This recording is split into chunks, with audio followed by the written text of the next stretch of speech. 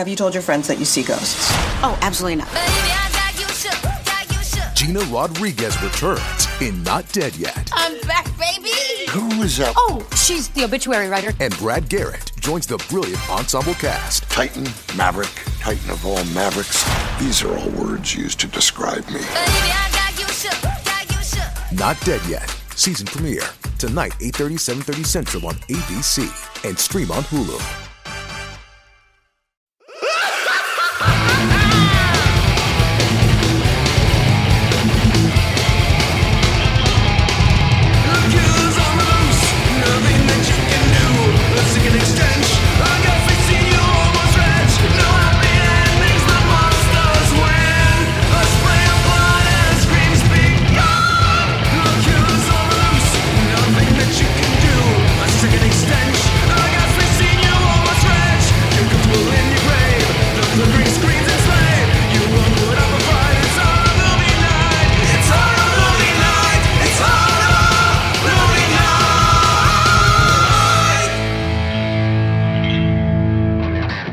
Gathered here today to mourn the loss of our dearest Granny. Taken well after her time, we really aren't that sad to see her go. She's probably in the kingdom of heaven now, putting out cigarettes on God's arm and scolding Jesus about the ethnicity of the women he chooses to bang. Later on, God will pull Jesus aside and say he's happy for him, but please don't bring any more dates to family functions until we figure out how to get rid of poor, old, racist piece of shit Granny. Honestly, elderly people, please just die and leave us to create our politically correct utopia here on Horror Movie Night. Okay, so goddamn this fucking movie. Really? This was selected by a listener. So let's take a look at that. I actually didn't hate this movie that much, but it definitely. I know you like this movie. Okay, well, we'll get into that. But it's definitely one that I would not rewatch. This is only the second time I've watched it. I watched it. I was for anybody listening, I was the one who pushed hard for this one because I remembered it being ridiculous when I saw it as a 17-year-old or something. So this one was picked by. I'm gonna go with one of the two. So I'm gonna go with Tyler Sharp. Yes, yep. It's Tyler Sharp. He was the one that emailed this. He said, "I suggest The Granny. It's a pure bad horror from the 90s that feels similar to Dr. Giggles in its absurdity. This film has hot ladies, the main chick, hot or not talking about the Granny, nice effects, and features a teenager getting pro-wrestled to death. This is the perfect film to slide in between two grueling reviews as a lifesaver of good bad flicks. It's cheesy, it's not serious, features characters you want to die brutally, and it's a horror movie for Horror Movie Night." Well, that's the thing, is that it really hits all of the it hits all of the buttons, or it checks all the boxes for what we do. So, you know, I saw it once when I was 17 or 16 or something like that. And as soon as that email came in, 6 months ago or whatever, I was like, oh, shit, that's obscure. I bet that no other horror podcast has done that. Let's do that. So I don't love this movie, but I did enjoy myself watching it. And I'll tell you why. Because it doesn't take itself seriously. It's funny, kind of, gory, kind of, super early 90s, and there's nudity in the first 3 minutes. So yeah. You can't hate it. There's quite a bit of nudity in this movie. I would describe it as carefully crafted trash. Because it's a trash movie. It's poorly acted. It's stupid. The whole conceit of the movie with we're gonna give you this magic potion, but don't put it in the sun. Fuck off. But at the same time, Scott's right. Nobody's taking themselves seriously. Everybody is having what appears to be a pretty fun time, just fucking around on this movie. And when shit starts going down, they are kind of fun kills. You see people dying, and the whole once we get to the end, when everybody's all gathered together, that's a lot of fun too. But the first 40 minutes or so. It's a pretty hard slog to get through. It's not that hard to get through. Like, okay, Adam, I feel like you're me when I first watched this movie. Like, I was 17 years old, and I was like, I need more tits, I need more gore, I need more action. Watching this, much later in my life, I don't mind the pacing nearly as much. I don't think I rode the fast forward button nearly as hard on this as I do in other shit that we watch. Hey, let's take a second to discuss how I think all three of us had to watch this, which was through a YouTube link that Scott sent us, which was literally the quality of if someone took their old VHS tape, played it on a television, and then videotaped that television. Because towards the end, I was getting like the static lines, and it looked like it was fading over into like 3D and shit, and it started getting really fucked up.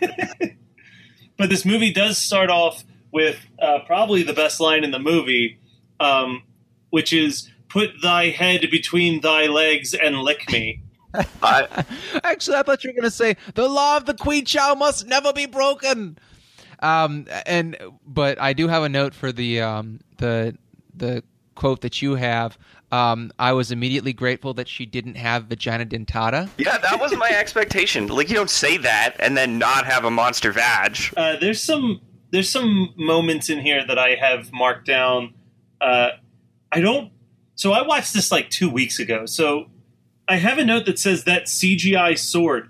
Is there like a really shitty CGI sword? Oh my god. The intro credits, man. Those are hilarious. Oh, that's right. Yeah, it's arcade level bad early 90s CGI. Actually, I think that they used better CGI in the intro scroll for this movie than they did in all of arcade because they only had to do a 20-second spot. Yeah, I would agree. Yeah. This looks like it's in, and like the opening credits are like a commercial for shit, what is that you can go to and they have sword battles and shit? Medieval Times. It looks like a 90s commercial for Medieval Times.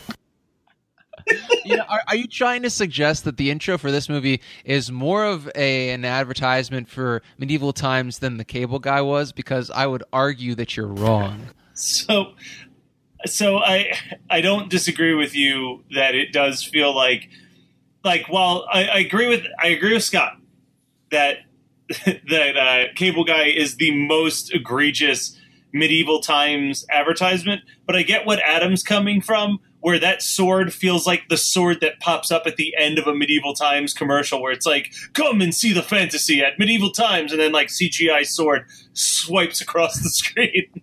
The thing is that you have way more experience with that because you've been to Medieval Times like 12 times. Oh, I go twice a year. It's the one amazing. time I went to Medieval Times, it was on a school trip, and there was dirt in my potatoes. And I was like, wow, this is really, they're really fucking giving me the full experience here. There's like shit in my food. To be fair, this is always a good time to remind everyone that you're from Canada. What? That they don't have dirt in Canada? No, I just think that they're not classy as some of the American Medieval Times. There's nothing classy about any of Medieval Times anywhere, worldwide. It's a stage show! You're seeing a beautiful stage show, getting delicious food. They actually have a vegetarian option, which is rare for places like this. And you get to go sword shopping afterwards. I think that that's a delightful evening. Hey, Matt, this might explain a lot of your romantic problems right here, buddy. What, just because I buy a dragon statue every time I go, so my house is filled with dragon statues? You think that's why I feel like the first time Matt ever went to Medieval Times, one of the knights gave him like a handkerchief or something and was like, I'm your knight now. And he's been just fucking enamored with it ever since. So how about we get back to the granny? I mean, if you want to get it back with the granny. Ew. So here's the thing. The first quote that I have after the title scroll, I believe, comes from the titular granny character. She says, "Beauty is having healthy bowel movements," and I think that there's a lot of truth there. I think that this movie speaks to me in that way. The granny also has a line that I liked, which is, "You're the load I should have swallowed." Oh my fucking God, it's amazing. How do you not love this movie? Like, listen, we're going to get to the end of this episode and you guys can be like, yeah, I was really wrong about how shit this movie is. It's great. Well, no, I don't. So here's the thing. There's a note that I have eventually in here that says it's taking 50 minutes for this killer granny to appear. And like, that's the thing is it's just like it's a bit of a hike. I mean, this is weird coming from me, but there is so much wrestling in this movie. Like, yeah, there is. That is another line I have. That is so fake. Yeah. And I was like, that is a good joke. I mean, I don't think Matt's going to like it, but that's my good joke. I also have one that just says a record scratch with all exclamation points. Is there a record scratch in this movie that I don't remember? Man, I would be not surprised at all. So I guess we got to point out the fact that the woman who played the granny, the actress that played the granny, what's her name? Do you know? I have no clue. I remember reading her name at one point, but that was weeks ago. She was a total babe, back in like the 60s. And, I think that's kind of the whole point of this movie is that it's very, you need to know that woman was a serious actress before doing the granny, because that's kind of the whole half the joke, you know? Yeah. She's really like playing down from what she should be for this movie. Yeah, exactly. So, I mean, I don't know. But I do have a note that says this is how Matt would babysit with wrestling. So there you go. I think that the name of the sexy, horny, she's like a cousin or something. Is the name Antoinette? Am I correct there? Antoinette is up fucking her uncle. Yeah. So that was a Playboy bunny, I believe. I'm pretty sure she was in Playboy, and that was like she was trying to get into movies by doing the granny after that. So we really have a pretty competent cast of deadbeats, washed-up actresses, and nude models. So I think that it's a recipe for only quality filmmaking. Yeah. Stella Stevens is the name of the actress who played the granny. Side note. There we go. Yeah. She was in Chained Heat. I don't know why that made me laugh so much, but that was funny. Oh man, you know who directed this? Who? Some name I can't say, but he directed the original Ghoulies, and he directed Rockula. Well, I can get behind the original Ghoulies, but I don't know what Rockula is, and you're going to tell me right now, I guess. It's starring Dean Cameron, and he plays a young vampire that can't lose his virginity because of a curse that was imposed on him centuries ago, so he forms a rock and roll band. It also stars Tony Bassell and Thomas Dobley and a bunch of other 80s like new wave pop stars. Wow, because that... Matt, just listen back to this. Listen, I'm telling you, listen to me now. It sounds stupid, and I realize that it sounds stupid. I promise you would love Rockula for no other reason than it does the thing that you love in these types of movies, which is that it's the 80s, but for some reason, all of his music is like 1950s rockabilly songs. Oh, well, maybe. Shit. And plus, again, it's starring Chainsaw from Summer Camp. Like, Dean Cameron's awesome. I don't even know who that is. Have you seen Summer Camp? No. You've never seen Summer Camp? You should also see Summer Camp. It's good. Movie is. This is reminding me a lot of the conversation that we had on Maniac Cop. Sorry, not Summer Camp. I'm being an idiot. Summer School. Summer School movie. It's the one where the gym teacher who had like huge plans for the summer is forced to teach an English class because none of the other teachers want to do it. But like, wait! I know that movie. We did an episode about it. It's called Invisible Maniac. But yeah, imagine Invisible Maniac, but more of an 80s teen flick and starring a bunch of up-and-coming 80s stars that never went anywhere. But it's really good, and it's funny, and you should check it out sometime, because it's right up you and Megan's alley as far as forgotten 80s teen flicks.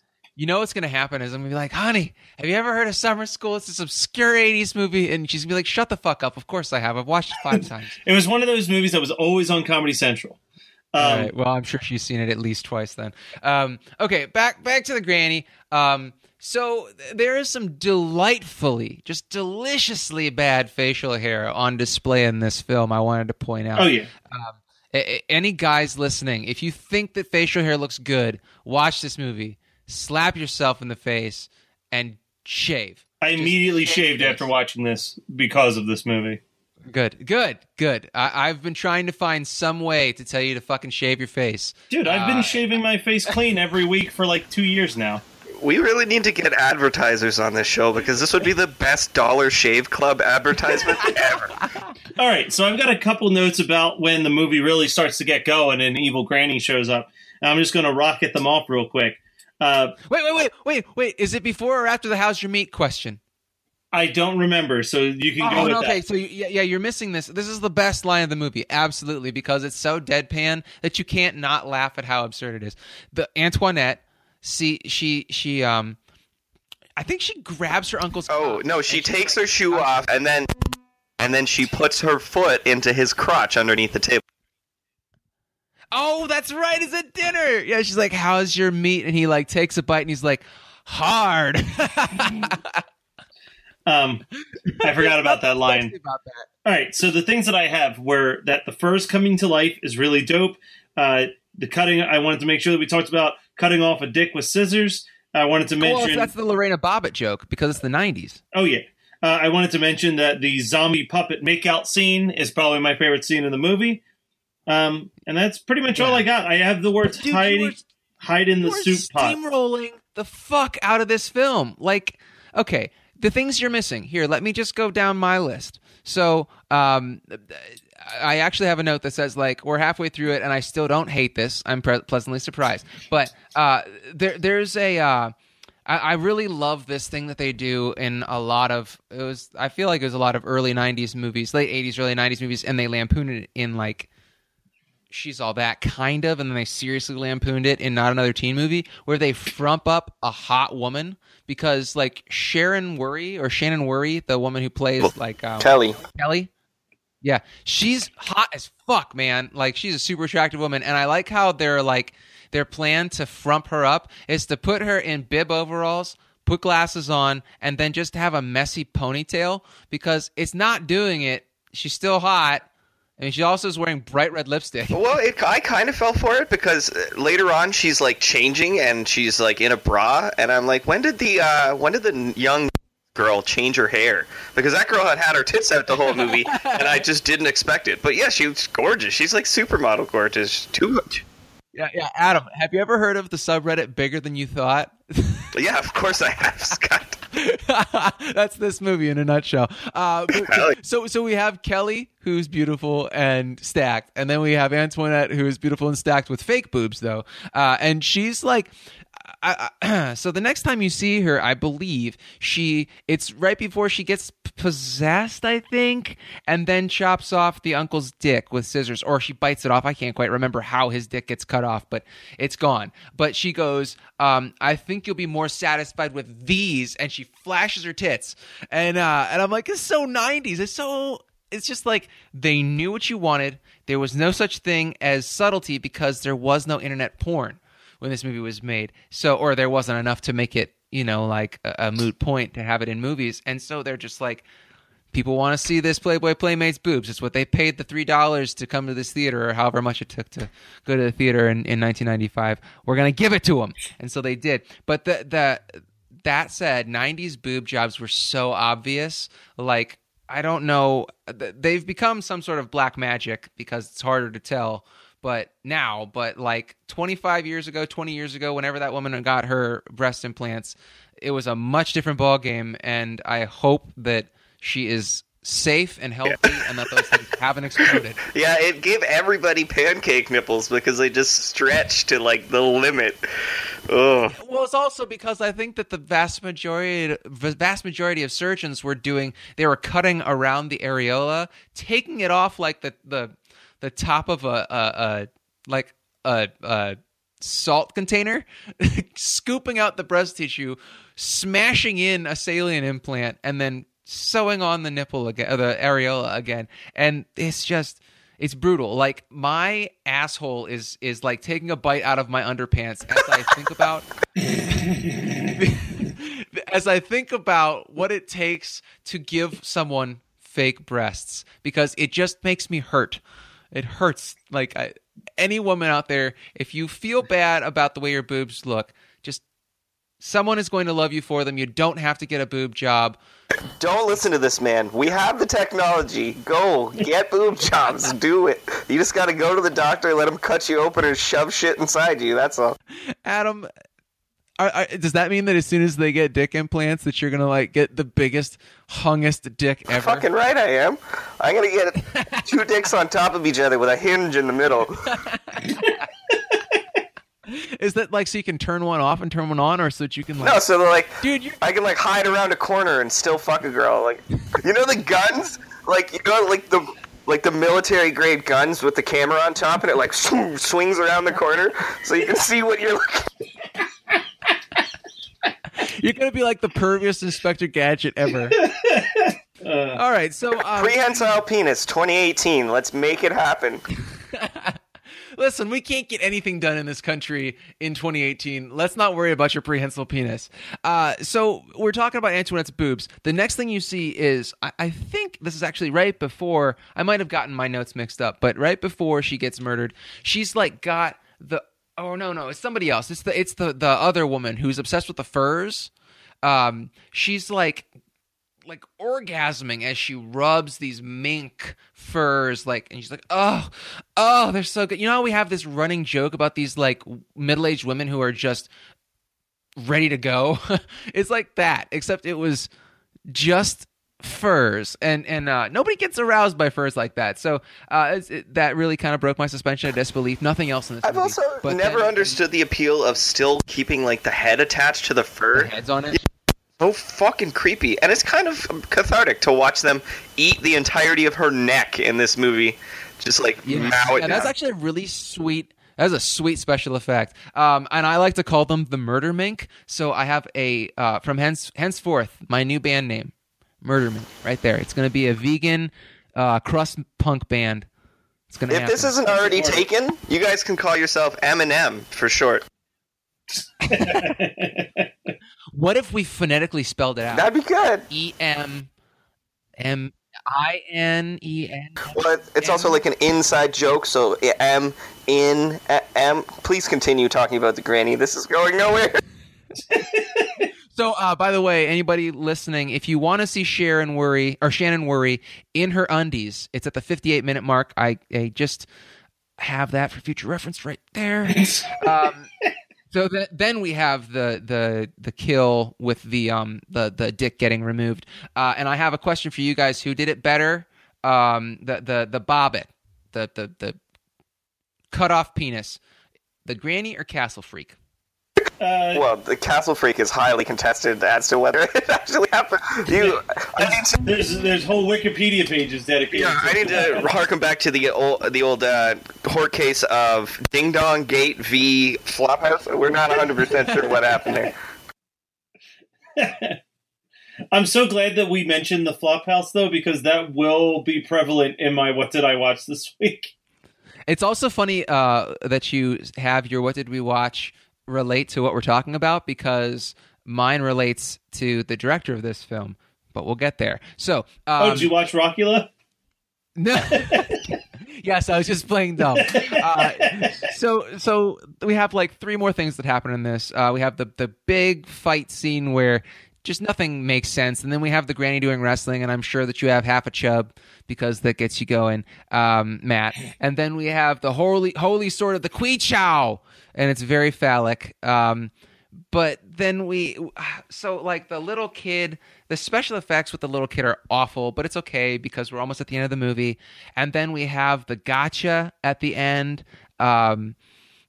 where the girl is possessed by the granny or something like that. And then we just have Shannon Worry like stare blankly into the screen, and then it cuts to the credits, and we have a fun heavy metal song just like we did last week with Shocker. Was that last week? Yep. Yeah, with Shocker. But this one is by Blackthorn, which I actually have their discography. I have a friend who lives a couple cities away who's a good 10, maybe 15 years older than me and has like this crazy back catalog of 80s heavy metal. And like a couple years ago, I was like, hey, can you just like hook me up with all your obscure heavy metal, like all your thrash and heavy stuff? And he said, yeah, sure. And Blackthorn was in that. So I'm actually opening up my iTunes because I know that I have to say something about this. They had one record in 1993, and it's called Afterlife.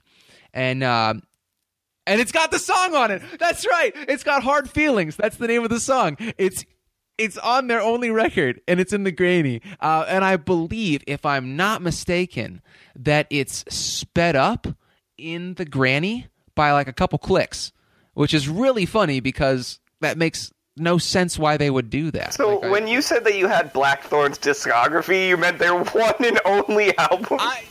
Yes, because I had forgotten that they were... I think that they were people from another band, and that's why I have their record. I want to believe that one of the guys in this band was in, like, Grim Reaper or something like that. I'm not exactly sure, but that would explain why I have it. It's not a good record, I promise you that. I listened to it one time and forgot that there was only one of them. Matt, do you have anything to say about the awesome wrestling sequence in which the Granny narrates everything that she's doing in her own announcer? Nope. Nope. I'm good.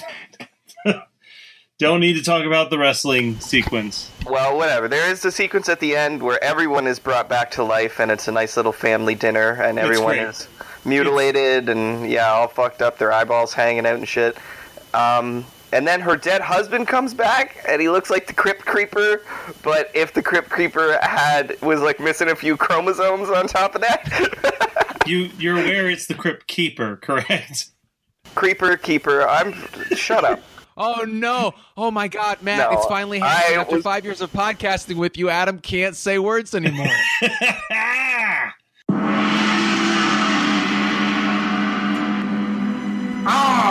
The land of the rising sun. Join us, won't you? Oshlaku Podcast, where you shall receive dick joke. And this kid's boner is bigger than my thumb, and I'm a big dude. If he grows into this dick, he's going to be 7 feet tall. He's titty joke. And her nipples are perk. Oh my God, I have a note as well. Poop joke. And the other guy goes, and he flexes, pops the sword straight out. He pushes it out like a poop. And the rest. Black guy's naked. Black guy's naked too. White guy's naked. They're both naked. They're all fucking naked. Go to www.oshlaku.com. That's OSCHLOCKU.com.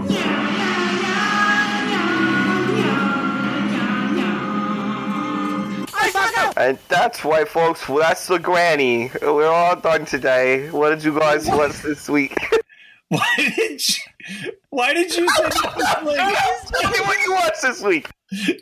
All right, I'll start because it came up earlier in the conversation. I finally, I wasn't feeling well one day, so I stayed home from work and laid in bed, and I watched Ghoulies 3, Ghoulies Go to College, and it didn't make my day better at all. That is stupid. Did you find Matthew Lillard in there, though? No.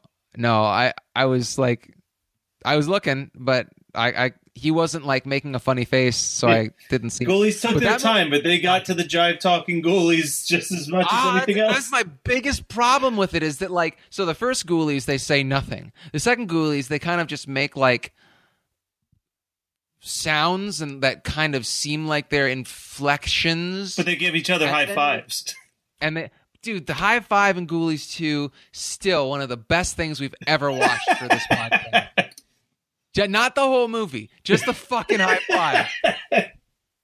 Because the cat one goes, hi. That was by far the only good part of that movie, yes. Except for the drunk uncle who's like, you see this bottle of booze? One time I saw two ghoulies give each other high five. Is that your... Yeah. That's all I had. All right, I got... I wrote myself a list. I watched Louis Theroux's My Scientology movie. which was interesting. Probably not probably one of the worser, not as good Scientology documentaries there are. Like Leia Romani has one that's really good, and Scientology and the Prison of Belief is really good. This Louis Theroux one, they like do weird reenactments and spend a lot of time just doing bullshit for no reason. So, I mean, I'd recommend it, but there's better ones out there. And I also watched the entirety of Wet Hot American Summer 10 years later.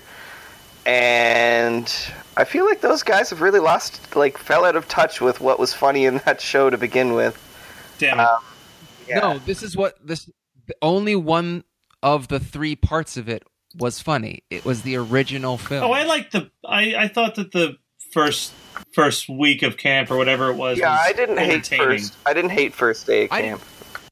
I didn't hate the first series that they did last summer or whenever it was, but I just felt like it was trying real hard. I love everybody from the movie, and I love the fact that they got everybody to come back for at least the first day of camp season, and it was great for that. But I just didn't feel like it was funny. Like the first one was so funny and like deadpan, and after all that time, after whatever it's been, 10 years or 9 years between the original and the first miniseries, I just feel like they lost the point of why things were funny, and they tried too hard to do fan service. Yeah, if that gave you that feeling, then really don't watch 10 years later, because they fucking triple down on that shit. Oh, I had no interest. Yeah. Isn't Bradley Cooper not in it? Yeah, Bradley Cooper didn't come back. Everybody else did, but no Bradley Cooper, and that's never really discussed. That for me is the make or break, because I love Bradley Cooper. He is my second favorite person from the original Wet Hot American Summer, my first one being Paul Rudd. I think it's just hard, though, at the same time, because you look at the different career paths that a lot of those guys have taken since Wet Hot American Summer, and I think Wet Hot American Summer was very authentic to the state. It was fairly fresh after the state stopped being a thing. And each film that they've done since, either as separate entities or as a collective, has always been one step further away from that. You know what I mean? Like David Wayne's making Role Models, and Michael Showalter wrote The Baxter, which I think is a really good movie, but not in any keeping of the humor that is the state. So, like, for them to all just suddenly have to go back to the sense of humor they had when they were in their early 20s just seems inauthentic at any time. Yeah, I got to agree. I think that, like Paul Showalter? Michael Showalter. Michael Showalter. He really got lost right around the time when he was in Tusk. It just doesn't really just yeah, where he played that French detective, yeah. Him and Kevin Smith took him to the dark side and made him smoke a bunch of weed, and he hasn't been the same ever since. Okay, so here's my what did I watch this week? There's 2 of them. I watched a doc that is called Not Quite Hollywood. For those of you who've been listening to the show for a long time, it is the first of a trilogy of documentaries. I've seen 2 and 3 from this filmmaker. He did another documentary called Machete Maidens Unleashed, all about the 80s exploitation films that would go to from America. They would go to like South America and basically have no laws on what they could or couldn't do. So they would make these really exploitative films. And they also did Electric Boogaloo, all about Canon Films. Not Quite Hollywood is about the 60s, 70s, and 80s era of exploitation films, specifically in Australia. So there's some like Howling 3 in there. There's a little bit of Mad Max. It was interesting. It wasn't amazing. 90% of the interview footage is just Quentin Tarantino. So there's that. But the other thing that I watched, I'd never seen The Purge. So I watched The Purge. And the reason I watched The Purge was because the Flophouse had done an episode on it a few years ago. And I was like, I want to watch The Purge just so I can understand what they're talking about on the Flophouse episode. So I watched The Purge. It's terrible. I think it's a good premise, a decent premise. It's not a good premise. It's a decent premise that's completely wasted in a boring hour and 25-minute movie, and that's essentially what the the Flophouse has to say about it as well. But at the end of that episode, they're doing the what should you watch instead of The Purge. And Stuart Wellington, who's the guy who's known for mostly always suggesting either Head of the Family, Castle Freak, or I can't remember what the other one. Invisible Maniac. Those are the three he always suggests. He said, I'm going to change it up and suggest my all-time favorite movie, The Granny. So, well, look at his other three recommendations. No, but the thing is that like how I feel like this is so much more obscure than those other ones. That, man, I'm glad that you waited until the end of the episode to tell me that instead of the beginning of the episode, because I would have been like, okay, well, this is gonna be a 5-minute episode. We have nothing. We don't get to talk about The Granny after watching it because the Flophouse has already made a comment about it. So it's all he said was, watch this movie. It's about a killer grandma, and he called it a day. So we definitely gave it a more in-depth review, but it was literally, I watched The Purge immediately after watching The Granny and then listened to the Flophouse episode and was like, are you fucking kidding me? So I watched 2 shitty movies in a row for this. So that was The Granny from 1995 as picked by Tyler. Fuck. Thank you, Tyler, for listening and suggesting movies, even though I still can't get your name right for an entire 35-minute episode. As always, you can send us emails at hmnpodcast@gmail.com, and we will be sure to go through them and put them into our little page where we look at each other, all the suggestions that came in, and decide what are we going to suffer through in January. So that's what you should keep it. Oh, Jesus Christ. That's what you should keep in mind. September has already been selected. Most of the episodes recorded, but January still wide open. Wide, gaping, and open. So send us emails. Let us know what movies you want us to discuss, and we will decide which ones we're willing to suffer for our art over. Thank you for everything that you guys do. I'm not sure if you've seen it, but the Patreon account has been completely redone and touched up, and pretty kind of awesome. With some new categories and stuff that you can donate to. And it's getting closer than I thought it would. So I wanted to really quickly talk about an event that I'm going to be at super fast. I will be in Harrisburg on October 13th at Midtown Cinema. And it'll be for a live commentary track thing that I'm doing for a movie called Bloody Murder. And then right after it, they'll be screening the original Friday the 13th because it'll be taking place on Friday the 13th. So if you live anywhere near Harrisburg, come and check it out. It should be a fun time. I'll bring a couple shirts and all that good jazz, and I'll be at the RetroCon convention in Oaks, PA the very next day. So should be a fun time. Do not miss it out. Thank you for all your help and support. Check out the Patreon account, rate and review us on iTunes, and visit the website at hmnpodcast.com if you need help finding any of those things, because they're all linked at the bottom, because Stephen Bay is much smarter than us and knew how to build a website that actually makes sense. Thank you guys for listening. We'll be back next week.